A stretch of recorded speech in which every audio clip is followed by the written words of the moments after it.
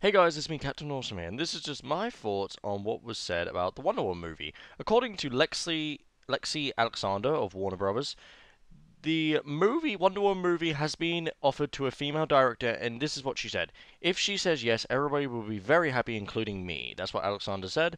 And yeah, so very, very interesting. It looks like they almost have a director ready. So, and the filming is likely to happen in 2015, because obviously, remember, Gadot's got to film Justice League in 2016, so it's got a big schedule. So, very interested to see who this director is. Tell me your thoughts in the comments, guys. So, yeah.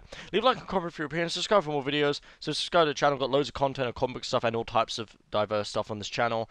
Also, follow me on Twitter, Captain Austin 93. Follow me on Instagram, Captain Austin 93. And also, subscribe to the big YouTube and team and community YouTube channel, Aholes the Galaxy. The link's in the description, so please subscribe and come and join us in the Galaxy. Bye, guys.